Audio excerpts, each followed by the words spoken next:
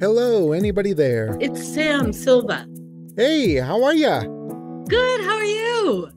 So wonderful. Great to meet you. Yeah, it's nice to meet you too. I appreciate you doing this. How long have you been doing the podcast? So the podcast started in 2021. I think it was about, May or April of 21. And this has just been a remarkable experience. Initially, I just started interviewing my friends, the theater people, and actors and people that I love so much. And then suddenly things started opening up, and now I'm talking to poets and directors, filmmakers, a lot of independent folks.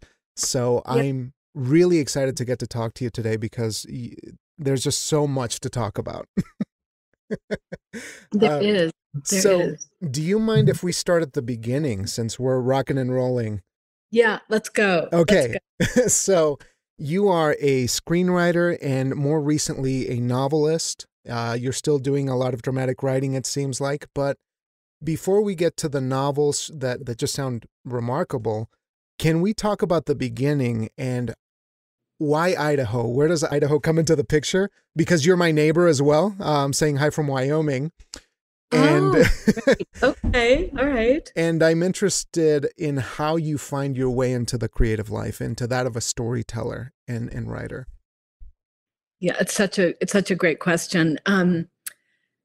So I've been living. I lived in Idaho. I went to high school here and did my undergrad here in part. And then when I left to go, do grad school, I actually have a master's in international affairs. Weirdly, but lived in Italy and Washington D.C. and then worked in San Francisco. And I just thought, I'll never go back to Idaho ever. I'm just done with Idaho. So many young people do. And then the consulting company, small, that I worked for in San Francisco folded.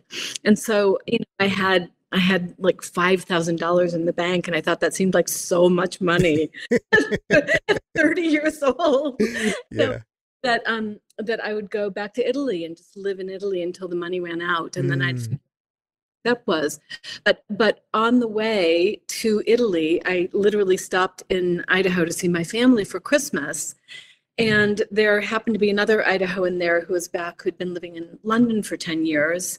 He was a Rhodes Scholar and, ended up at Oxford and then lived in London, was a theater director and then a filmmaker. And so, he was also in Boise visiting his family, and we sort of met and fell in love.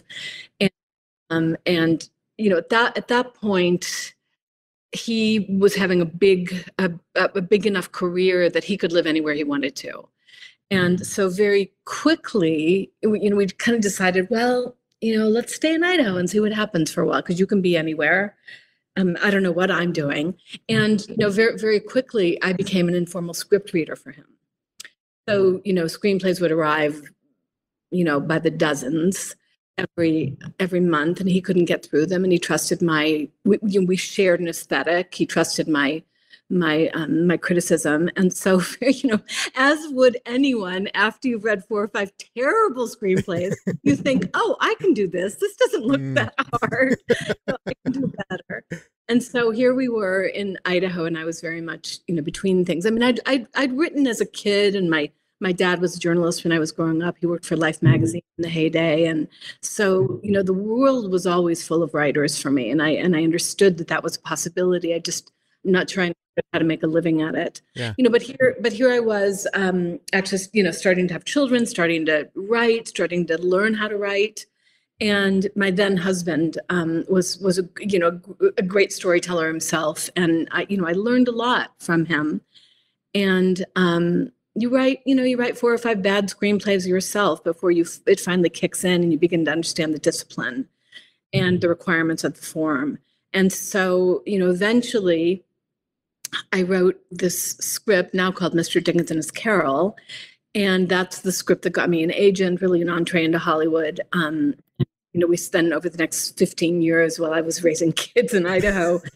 So over the next 15 years, we optioned the screenplay 4 different times, 4 different companies in the US, UK, and Europe, including New Line Cinema. And each time, which is so common, in the business, it would get close and then it would fall apart for some reason. Or an executive would leave who was the champion, financing would fall apart. So I had every possible heartbreak on offer in Hollywood, really. And at the point, personally, when my marriage fell apart 12 years ago, I really thought, I need to reinvent my writing life. It became clear that if I really wanted to continue in the business, I would need to move to LA. And I didn't want to do that. I still had, kids in school and my life was here. And so I thought, well, I know the story works because I've sold it 4 times. Yeah. So I guess I'll try my hand at writing a novel. I'd written short fiction at that point and thought it would be, again, like screenwriting, I thought it would be easier than it was. Huh. Because, as I think about it, and stop me if I'm... No, please, this is wonderful. Yeah. So, I realized at some point that as a screenwriter, what you're doing is creating an efficient blueprint for the film that you want to get made. And if you do hit the lottery and get your film made, there are people who arrive on set. I saw this over and over with my filmmaker husband, who are working at the top of their game, and they are, production designers and set dressers and customers and, props people. I mean, all the stuff that make the blueprint come to life as a film.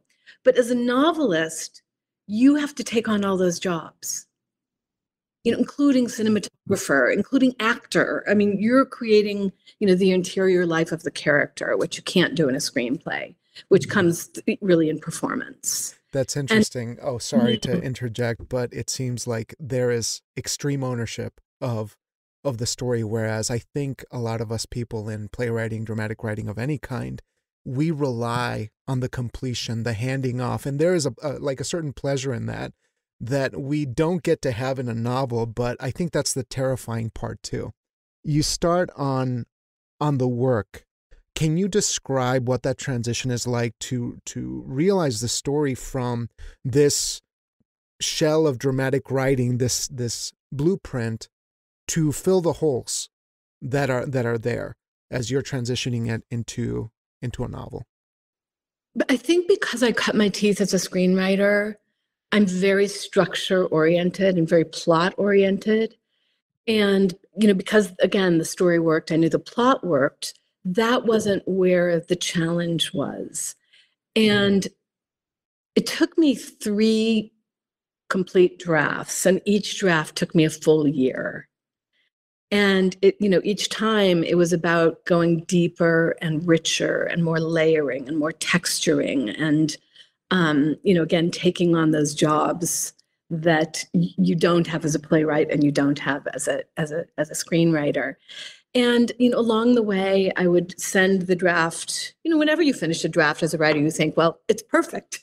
I can't do any better.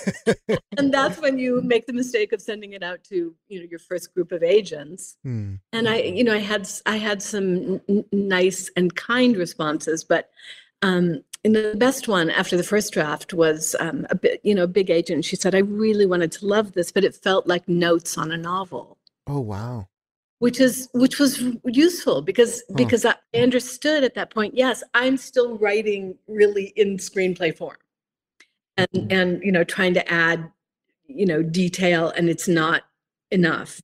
And then the second draft, I actually hired an editor, a developmental editor, who would help me sort out. And he said, again, the story really works like gangbusters, but you've got this sort of omniscient, very Victorian, very 19th century point of view. He said it's incredibly old-fashioned. No one does it anymore, except the masters. Really, you need to go through the whole novel and rewrite it through close third point of view, which means filtering everything through Dickens' experience. And that took me another year. Oh my goodness! But it was a great note. It was a great note. And so, again, a lot of it was, just being able to sort of shift and start over from page 1 and say, okay, this time it'll be different. I'll do it better, and I'll find the places to elaborate and to be detailed, and and try to find the balance of the right amount of detail and leaving enough to the imagination of the reader. And so finally, after 3 years on the third draft, I sent it out to pretty well-researched agents who I thought might have a taste for it. And within a month, I had an agent in New York, and within another month, a 2-book deal. Oh goodness! So Yeah. so that's the only way it's working. Is to make sure that you get that feedback loop coming in, and yes, and if agents aren't interested in seeing the full manuscript or making you offers, then you need to go back to the drawing board. The problem isn't them; the problem is the piece. Mm-hmm. And I was going to say, I imagine that you felt pretty comfortable with that process, given your time in screenwriting, where you were just up against the wall, trying, just constantly getting those notes and bouncing back and forth. Is that something that you brought with you, that you just felt like it wasn't affecting you? Or was there like an emotional part of it where you had to overcome feeling defeated at any point during this process? I as you say, I think I developed a very thick skin over a long time trying to make a living as a screenwriter. It's brutal, and my my then husband was also really gifted as a storyteller, but really brutal as a critic, and he never soft pedaled anything. And he supported my work and loved my work in many ways. But he said to me once, he said, I think you have an infantile relationship with your writing. Oh, I was going to ask you about this because I was listening to this podcast that you did. It was the Inside the Writers Studio, I believe. And it was just this, I highly recommend people check out that conversation. It was really informative, but I'm curious how you reconcile that. And I totally cut you off, but I just wanted to share what a moment that was. I actually wrote it in my quote book because I was like, this is something that that really resonated with me. And I wanted to know how that journey from overcoming that turned out for you, but I'll let you go on that. Sorry. Yeah. I mean, it was an important moment for me because at first you feel hurt. And the full thing that he said to me was, I think you have an infantile relationship with your writing because you go off into your room all by yourself and you come out months later and say, look at this thing I made. Do you love me? And after sort of having my feelings hurt by it, I then immediately thought, you're exactly like that too. With the stuff you write, the films you make, every artist I know is like that. As certainly every solitary artist is like that, because we do live a solitary life. We do live in our heads, and the thing we work on, we want to be loved for, because we're pouring our hearts out on the page, and we're giving of ourselves. And the more vulnerable you are on the page, and the more giving and generous you are of yourself, on the page, the more you want people to love it at the end. And I think when artists want people to love their work, they want people to love them. And that's also sort of just a basic human desire, to be loved for the things we create. And I just think artists feel it more profoundly because it's not filtered through anything else, through an organization or any other kind of experience or bureaucracy. We have such a direct relationship between thumbs up, thumbs down, and ourselves. Especially right now. Yeah, it's one of those yes or no. It's a very binary, yes, we like you, no, get out of here. We're not interested today. Exactly. And so I did develop a thick skin because of that, but also the realization that all artists are like that. And I think it's something that that bonds us and unifies us. And I found, to be really honest, that there's certainly a movement in writing groups and writing workshops to be much kinder and gentler with each other and not be so competitive and hypercritical, which I support and I love. But I think sometimes it errs on the side of not getting, not sort of getting, doing the close work and close questioning of work that needs to be done, and that I'm just not afraid of it because I had to go through it so often, you know, and have the self-doubt and self-questioning, and then go back to the work, and then find, you know, be depressed for a few days, and then go back to the work and start again and say, okay, well, that's the note I've been given. So I can fight all I want, or I can try to incorporate the note.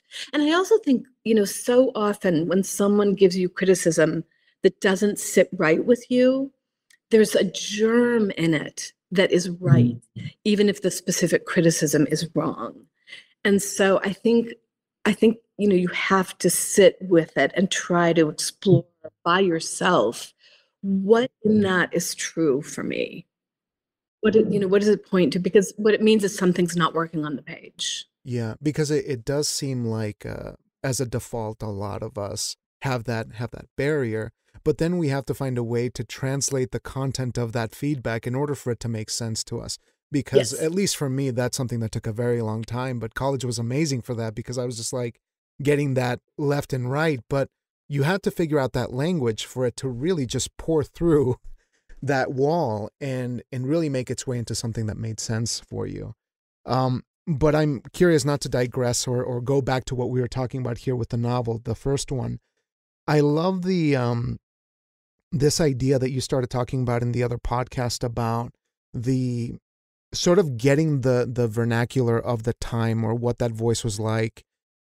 How do you go about finding the balance of that, you know, and really staying true to your voice rather than approximate Dickens or approximate the language of the time?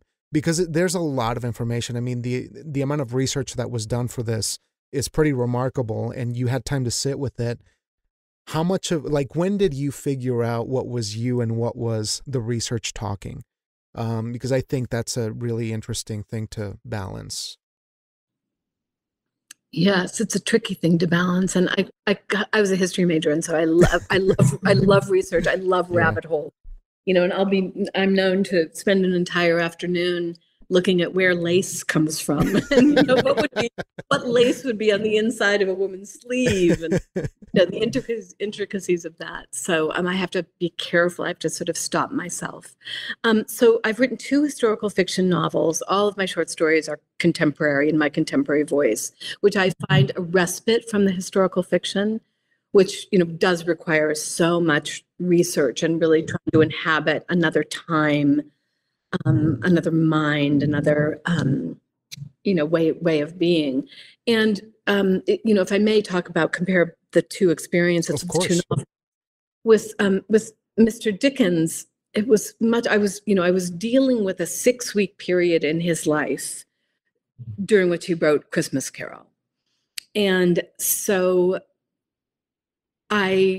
when the story came to me, it really came to me as a bolt from the blue. Like someone had, you know, a friend had suggested, oh, Dickens writing the Carol and ghost stories, and it had never landed with me. But 2 years later, I sort of sat up in bed and knew exactly what the story was, and I never veered from it.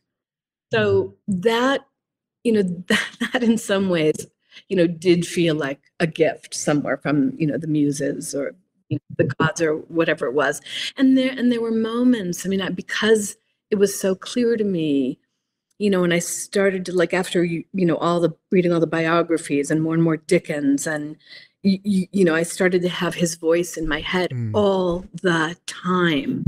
And so I would get up, my kids were really little, and I would get up at 5:30 in the morning when the house was dark and I could hear the river back. And, you know, and I really was that feeling of just, I'm going to sit here and take dictation and you tell me what to say, you know, that I was in some way his muse.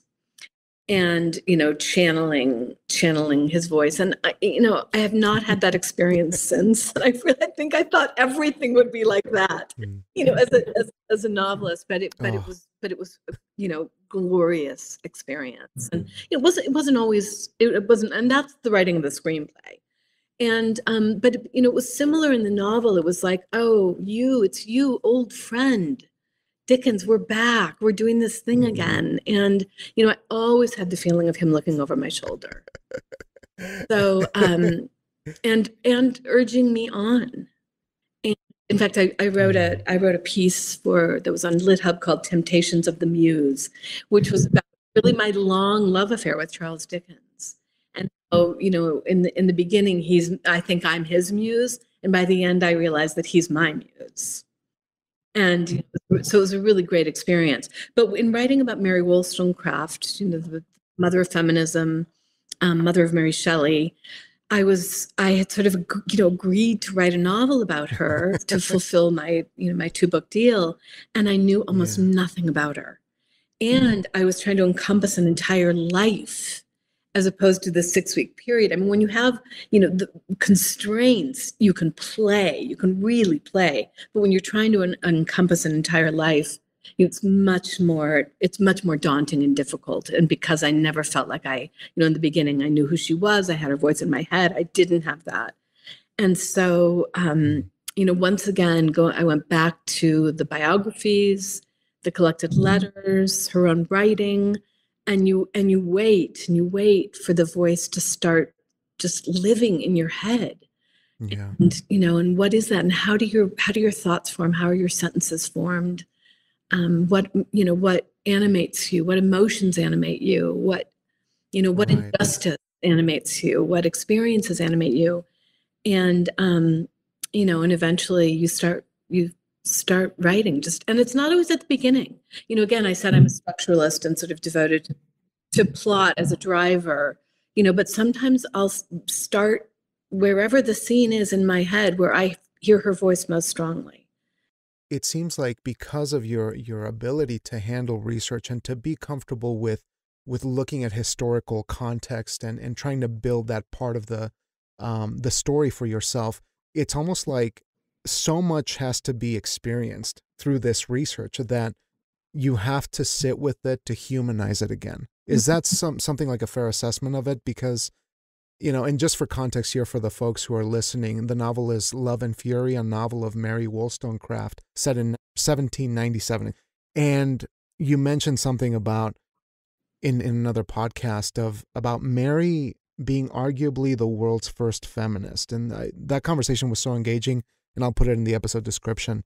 But for somebody who had in that time period, it's such a difficult time to be a woman, especially one as vocal and as committed to the cause as Mary was.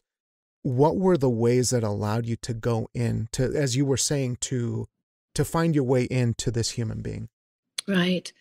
I think 3 things.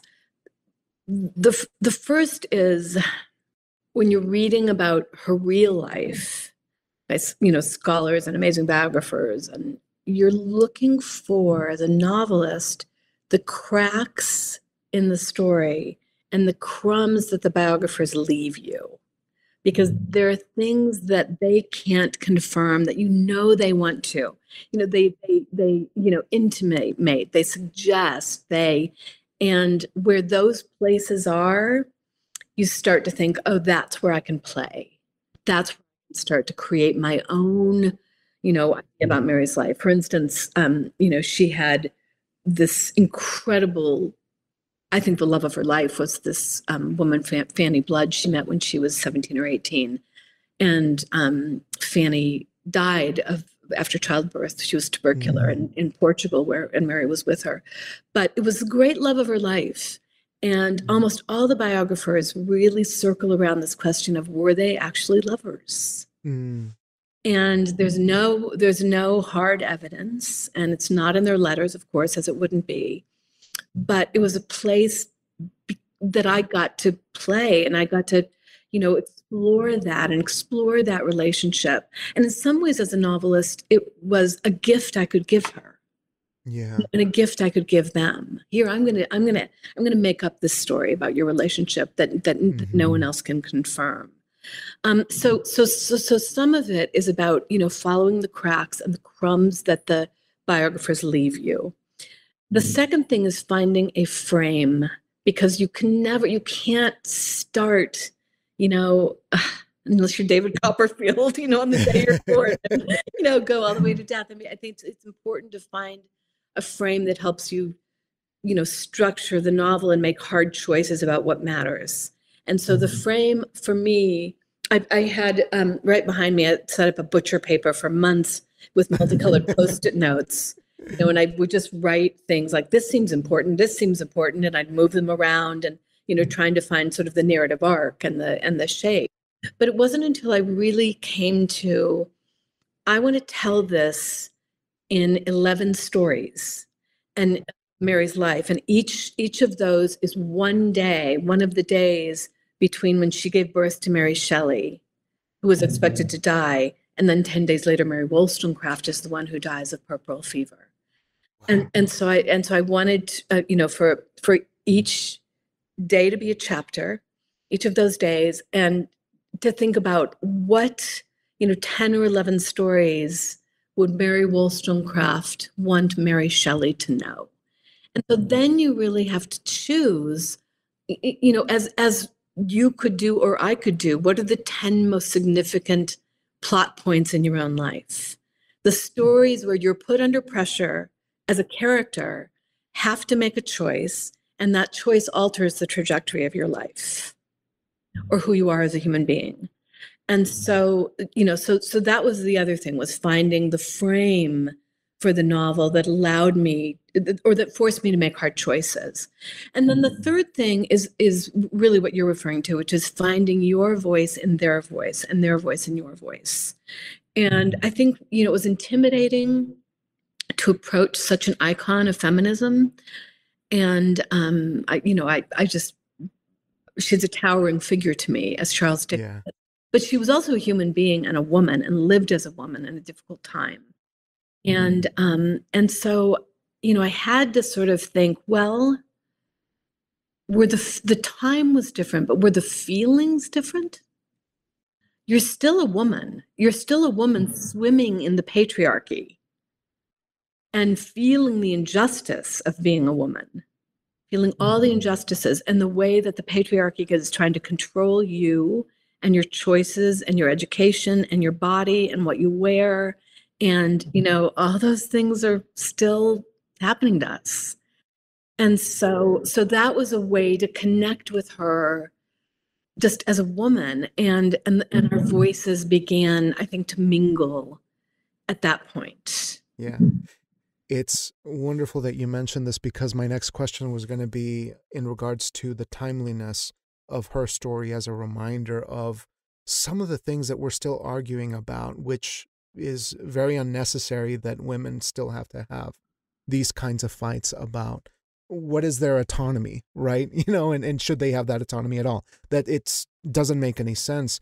But is there a kind of legacy that you're touching on in terms of what Mary passed on to the other Mary and how that might help us kind of work our way in this world? You've talked a little bit about it, but I'm curious if in the book there is that sense of legacy, of passing on those lessons, and how can we apply those lessons? And obviously I'm speaking out of turn in some ways because I'm just a man, but I'm curious what your thoughts are on that in terms of lessons of strength during difficult times for women. And let me start by saying men can be allies and fight against the patriarchy, because in some ways you're victims of it too.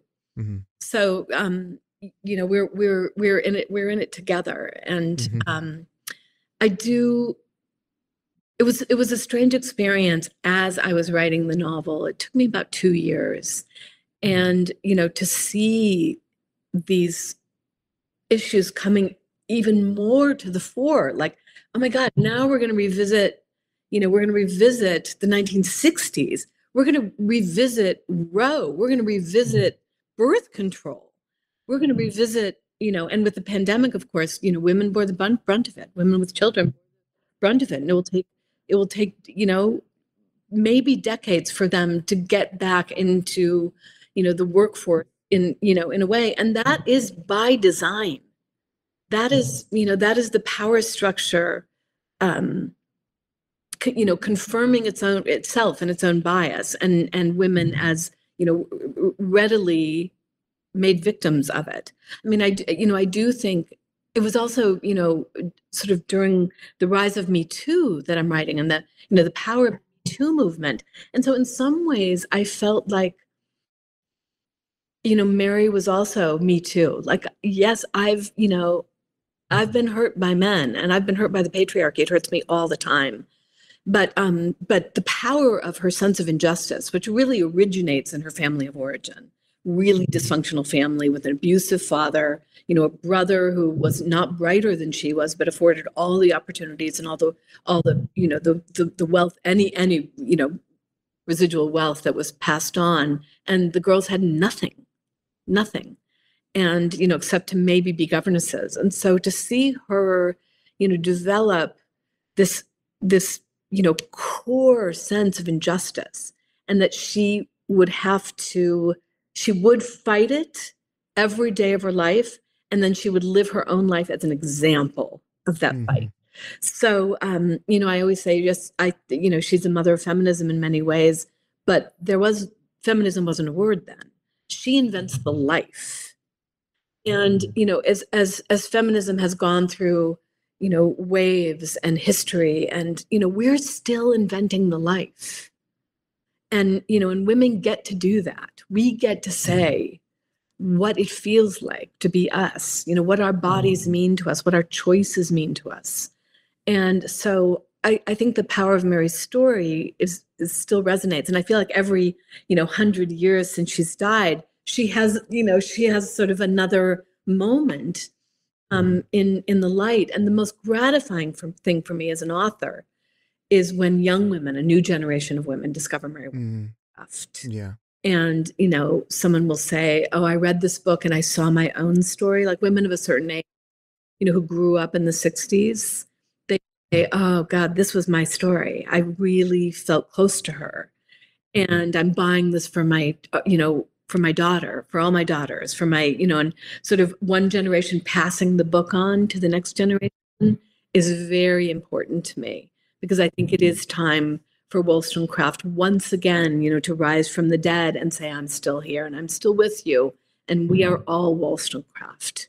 We are all still a beacon. Yes. Yeah. In fact, I think, I love her name so much, Wollstonecraft, because I think it's like a superhero. It's like a superhero name. Very much so, yeah. She's very alive to me. She's very alive. To touch on this a little bit more, I'm curious, as being somebody from this region, Wyoming and Idaho are siblings in many ways. Politically, culturally, there's a lot of overlap. And given the topic, the themes in this work, how does you living in Idaho impact the way that you're writing this? There is, absolutely. I count Idaho among the states that are taking really terrible right-wing turn, alt right-wing. Not even it's been conservative for years, and we're also the state that once produced Frank Church and some really Cecil Andrus, some really incredible moderate liberals, but. I think about this as a writer too, because I really admire the people in these red states who don't give up, who are still fighting the fight, and fighting against the tide. And it's really tough, and the victories are few and far between, but there are victories. And I admire the activism. It's very labor intensive. It takes an extraordinary commitment, and again, because I'm solitary as a writer, sometimes I feel like, well, what I have are these words. What I have is what I can put on the page and to make my argument, and then put it out in the world, and it's my world, and hope that it's well received. And so it does connect you to people, to the people who see the world in that way, as an expansive, open-hearted, tolerant, just, possible place. And so I think that it's gratifying. Again, really difficult to be by yourself in the room for 2 or 3 years, coming out, to Idaho and saying, "Here's what I made. Do you love me?" But you do find your people. I mean, I just read Demon Copperhead by Barbara Kingsolver. She's from Kentucky, and it's retelling of David Copperfield, but sort of based in the conservative South, and it's just so glorious, and I think will touch, because it's so much set in poverty and the opioid epidemic, that I think will really touch a lot of people, even conservative people, who have been touched in the same way we all have by the epidemics of poverty and opioid addiction. So it's a reminder how powerful David Copperfield was and Demon Copperhead is and can be. And that's what I have. That's I have my words. That's what I make things out of. That's so incredible. I'm probably digressing a bit on this, but maybe bringing it back full circle. I wanted to ask you, why Dickens? We're mentioning these ideas of class and poverty and all of the big ideas that Dickens tried to grapple with as in his time. What drew you to him initially that made him sort of a North Star for a lot of the work that you've done? Was it the themes? Was it the life story? Well, again, when I started the project, strangely, I wasn't a Dickensophile. I'd sort of done the requisite Dickens in high school, and then was like, oh, thank God I'm done with Dickens. I've checked those boxes off. And so I really only began to read about him and more of his work as I was working on the screenplay, initially the story, developing the story. And my God, it was such an awakening, because he is, in addition, I think, to just being, one of the greatest writers in the English language ever, inarguably, he is so like Wollstonecraft, so moved, so, empowered by, what he sees, the injustices, the poverty. And, and in some ways, it's driven by his own experience, because, when he was 11 years old, his father went to debtor's prison and took his entire family, except for Dickens, who had to stay and work in Warren's blacking warehouse, putting labels on boot polish bottles for a year, trying to save enough money, eat one stale pastry a day and save enough money to spring his father from debtor's prison. And it was so traumatizing for him that he never told anyone the story of that until he was, well into his 30s or 40s, when his best friend John Forster was writing his biography. And so when we keep a secret, a dark secret like that, how traumatizing it is. But it also, instead of making him a Scrooge, it made him a giant-hearted person. And he, everything he wrote about was about, children in poverty and women in poverty and people who struggle, and, the ridiculousness of wealth and wealthy people, and the injustices in our systems. And so, as you say, they're the same, there's the same wealth inequality, the same kind of epidemic of poverty that we live with today. We've just papered over it. It's not so in our faces. And it was in Dickens' face all the time. And it wasn't, when it wasn't, he went to see it. He would famously walk through the streets of London every night, for 20 miles, looking certainly for inspiration, but also, those walks reinforced everything he believed about what was dark in the world, and what we had to fight with light. And so his writing is about the light, writing the light so that people can see. And I love the fact that over the course of his life, literacy in England exploded. And, especially among the working classes. And to some extent, it's because for the first time, they had Dickens who was writing about them. And so they started reading Dickens when they were still illiterate. They would gather when the monthly numbers would come out of his serialized novels. They would gather in gin shops, and someone who was literate would read to all the illiterates. And and that, I mean, if you're looking for something to make you want to read, it's someone who's writing a book about you and about your life. And so, I have to say, I mean, yes, Dickens is a hero of mine, but he was also a deeply flawed man. And and at some point, the piece I wrote, the essay I wrote on LitHub is, very much about realizing that all my life I've been drawn to these sort of larger than life, charismatic, brilliant, powerful men who are deeply flawed, but like my father, but have had a heart as big as the world. That's I'm really drawn to that complexity in people, because there's so much good that they can do, and there's so much they can destroy. They have a lot, in the patriarchy, those are the people with the most power. And ultimately the good has to win out. We have no other option. Even though there's these dark, horrible sides to all of us. Yeah, they're a good model for that. Yeah. And sorry to interrupt. I have a couple more questions to be mindful of your time. But you were in London for some time, right? Or in England for a bit. Were you able to experience some of those areas that you wrote about, that Dickens lived in, that or even for your second novel, that made the work alive in some respect, being present in those settings? Yes, and I've lived in London three different times, and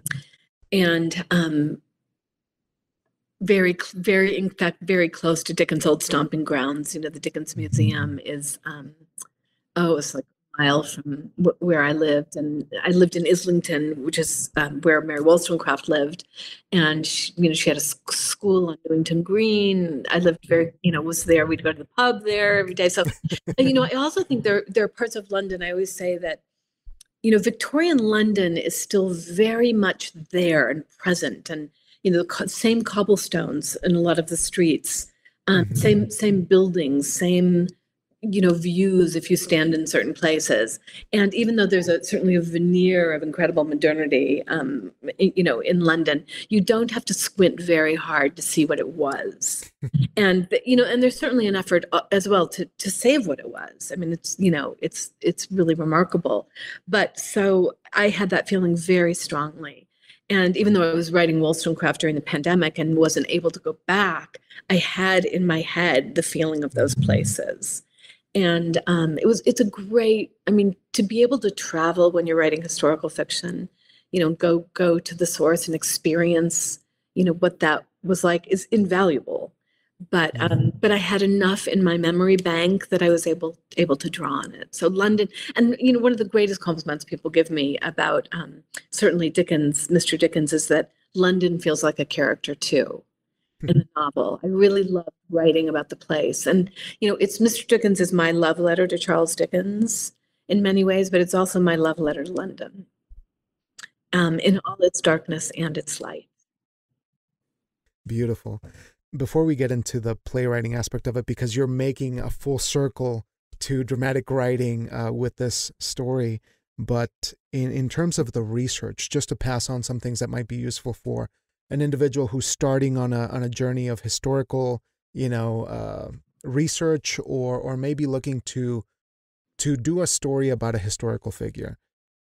What are some things that you would do better next time in terms of historical writing, or what insights, if you could maybe name a handful, would benefit somebody who's starting in this kind of work?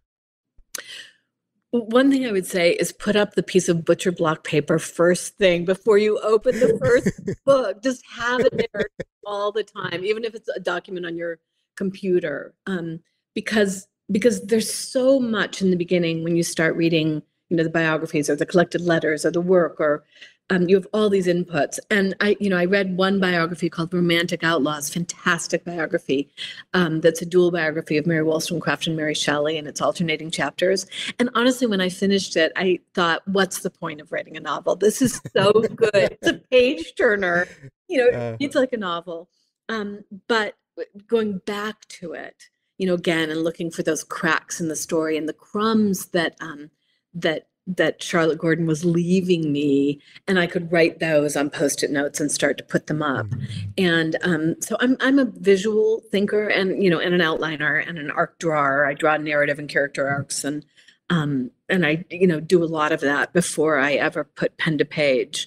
But I do think starting to find a way to organize what will feel like chaotic thinking, and just to record it, and not necessarily know where it's placed at that point. But if you read something, even if it's a tiny detail and it feels important to you, write it down, put it on the wall, put it on the butcher block paper, put it in your document. And so, because what you begin to have is a record of your own view of the story, your own way of picking the pieces of the story that are going to be important to you to tell. Mm-hmm. And if you don't start doing that right at the start, you'll have to reconstruct it at some point. So, and I still keep a writing journal, even when I'm working on a novel and I feel like, well, I ought to just go turn on my computer and start in the document right away. I really am a big believer in starting with kinetic handwriting in a journal, so that even if an idea comes to you in the night, or you wake up from a dream or whatever, that you're so close to your unconscious mind at that point. And if you can get to a journal, it will continue to give, you can continue to work out the idea. Because there's almost something about once you turn on the machine, the idea, now you're just recording what you thought, as opposed to when you're handwriting, it's evolving, in sort of the curly cues of your writing. It's the curly cues of your mind. And I think, that's a great habit, even writing historical fiction, that don't lose, the gift of the stuff that happens in between, or if you're taking a walk, or if you're, taking a shower. I mean, all those things, those places where writers say, that's where my best ideas come from. Pay attention to them, and don't feel like you immediately have to put them in a document, because really it's a conversation with yourself. And the more you're willing to engage in that conversation, with yourself and your subconscious mind, the more you'll have to give when you sit down, in the page, and write it on the page. Those are a couple of important things. I'm a big dog-earer. I write in books. I'm so embarrassed when I tell people this, but I have different colored pens. I annotate. Yeah. It's the tactile aspect of it that gets things started. Important to me, and it's not important to everybody. But when I look at my books now, and there's all these flags waving from the books, I'm like, yeah, that book was really important to me. And so you keep returning to those. Those are the books you return to the most, and go back and back and back. And I have to say too that my father, the journalist, whom I lost last June, gave me a great piece of advice once, and he said that no matter how many notes you take, or books you read, or interviews you do, or anything, at some point you have to put all that away and write what you know. And I think there's a tendency, certainly in historical fiction, to feel like if I could read one more article, or one more book, or know this one more thing, then I can start writing. Then I can start writing this chapter or this section. And that's a ruse, that we enact on ourselves. And the truth is, you already know. At some point, and what you have to do is close the books, close your notes, and just start writing. And so, even though I'm a fastidious note taker, and as and everything, but at some point, I have to look away from that and trust myself, and trust that I really have I have a reservoir now, to write. And sometimes that'll only take you a chapter or a section, but that's, you write better when you do that, when it's more from you, it's more personal. And I would say those three things have been really important to me in writing the two historical novels. And those are so phenomenal bits of insight that I can't thank you enough. I was going to ask you more about the playwriting aspect of it, since the play, actually the novel is going to be adapted into a play, or you've worked on that already. Yes, it had its world premiere in November in Seattle at Seattle. Oh my goodness. Theater, and ran for a month with 14 actors playing 40 roles. Oh, in there. That's amazing. 760 theater. It was. How was that, I wonder? It was, I would say, the greatest creative experience of my life. Just, especially to have lived with that story for so long and to see it living and breathing there in front of you on stage, which is just such a gift. I can't imagine that. It's beautiful. And again, I would say, you referred to this, that after having written the novel and having had to take on all those jobs, it was such a wonderful thing to give all those jobs back. Yeah. All the people, to see the scenic designer and the costume designer and, and the actors and the props people, and like all of them with imaginations greater than yours, bringing the work to life. It's so much magic. And I really wanted it never to end. I pinched myself every day. And the collaboration with Braden Abraham, the director, and the actors, who are very much, if that line's not working for them, they have to own it. And so, I was rewriting every day of a 2-month rehearsal process. Oh, goodness. And I loved it. And because, you learn that you're agile as a writer, and that you want it, you don't want them to meet your needs as the writer. You want to meet their needs, which are the needs of the story. Mm-hmm. And so each iteration, screenplay, novel, play, has given me new gifts as a writer and taught me things that I now can take into whatever it is that I do next. And now I don't even predict it. I'm just going to go wherever. You're open to what the cosmos is going to send your way. Yeah. But I think, this is a beautiful note to end on. And Samantha, there's so many things that I want to ask, but I will let you enjoy your Sunday.